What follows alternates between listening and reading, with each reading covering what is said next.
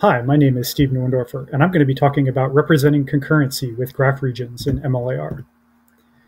In MLIR, fundamentally, we have operations, and each operation is like a node in the graph. Each edge into the operation has a name, which is associated with the edge so that we can refer to it. When we take multiple operations and combine them into a containing operation, the edges become edges in the graph. And we also have a sequence between the operations. So we have a sequence relation between the operations. So at a fundamental level, these two representations are equivalent, whether we think of it as a sequence of operations in IR form, or we think of it as a bunch of nodes in a graph, these are really equivalent. So when you think of a region in MLIR, you can think of a DAG, and every DAG can be represented as a region. And this turns out to be great for representing sequential programs. We have a relationship between each operation. So in this case, we can represent the data dependence between the load and the add as A2, and the dependence between the add and the store as A3. We can also represent the sequencing between operations. So in this case, the store has to happen before the load, and the store also has to happen before the second store. And with some additional things in MLIR, like basic blocks and the ability to represent arbitrary operations, there's quite a lot of programs that we can represent. But what if we want to break the rules? So in this case, on the right side, I've shown actually a graph that's not a DAG. It's a graph with a cycle.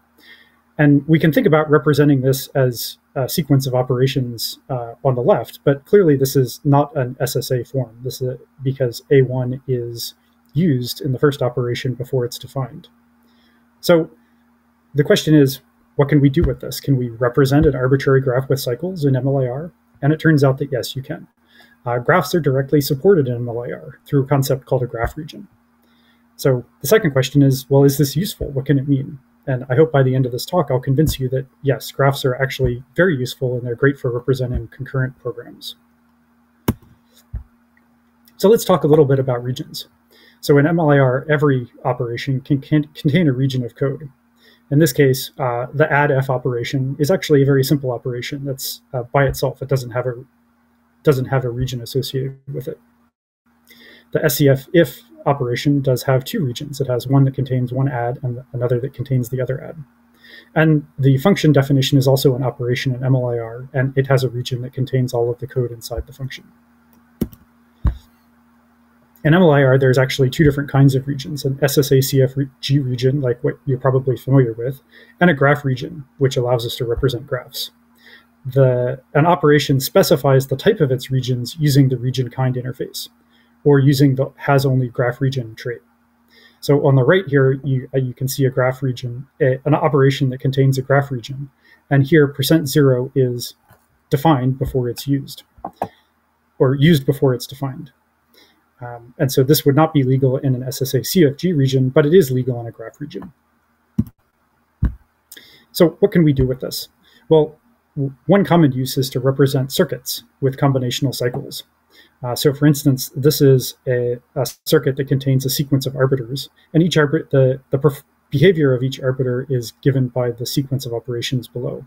So in this case, the important thing to represent, or to recognize, is that the token that is passed through the pass connection between each arbiter actually has a combinational cycle. There's no way to order these arbiters in any sort of meaningful way. They have to actually execute concurrently. And so this is a very useful place where we can use a graph region to represent this graph. In the CIRCT LLVM incubator project, there's actually a few dialects that are used together to represent circuits like this. One is the hardware dialect, which gives us a basic hierarchy for representing circuit descriptions and defines the HW module operation that contains a graph region like this. There's also two other dialects for representing combinational operations and sequential operations of different kinds. So in this case, the comp_reg operation from the CIRCT dialect represents a register in the circuit, and the XOR operation from the COM dialect combined with some constant operations from the hardware dialect represent a NOT gate. So the circuit that we actually are representing is over here on the right, and the circuit just toggles forever every time the clock is triggered.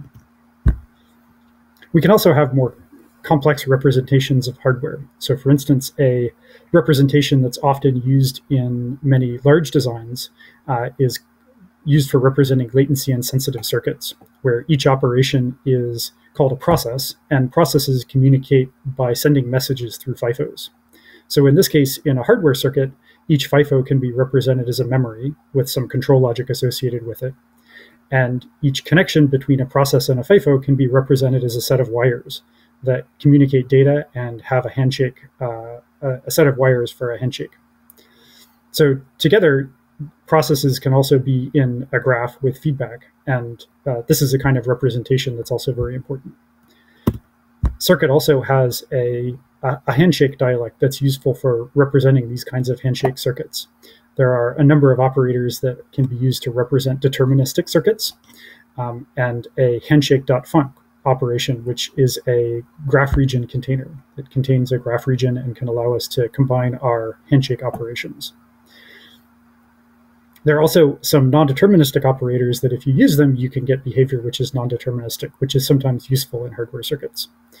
The CIRCT handshake dialect is also designed to compose with other existing dialects, like the arith dialect, for representing fundamental math operations. These kinds of models can also be useful for higher level software models. So for instance, in TensorFlow, there's a very similar kind of model. In this case, on the right, there's a graph that represents a loop in a sequential language. In this case, it's been converted to a graph, and the graph has a cycle. The cycle is represented by the red signals in the IR form on the left. In TensorFlow graphs, there are also special control operations that represent control dependencies between different operations in the graph. These are represented in yellow. So for instance, this constant node needs to be triggered every time you go through the loop in order to check the exit condition for the loop. So representing this used to be done in a very different form in TensorFlow that was much more awkward because it didn't have a graph. So what happens if we don't have graph regions? How would we represent these kinds of things in MLIR? Most of the time it ends up coming down to a representation like this, where instead of being able to represent the connections between operations only using values in MLIR, we have to have additional operations that essentially declare values. And then these the MLIR values associated with those operations are passed to all of the operations that we actually want to connect. So what that ends up with is that the graph that we end up representing looks nothing like the graph that we actually want. Syntactically we can represent it, but it's actually very awkward. So because of this, signals are always operands. This makes it less convenient to traverse because we would prefer that the outputs of our signals are actually results of our fundamental operations like reg and not. Similarly, because we have explicit signal operations, it's less concise to write.